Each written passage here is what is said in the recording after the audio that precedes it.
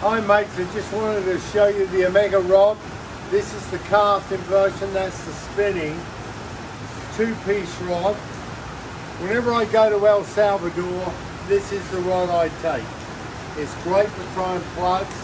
You can throw anything from 2 to 4 ounce using spoons, like these spooners off the jetties. Spooner himself won a big tournament just catching oversized reds. It went on for about 3 months and it was this rod that actually cleaned up. So there you go. To all our Patreon supporters, we're going to be doing the draw for this on Monday as a thank you for your support. I'll put a link to our Patreon page so you can get there if you want to support us. But this will be drawn for on Monday. Gonna be there. Well, got my gear and I got my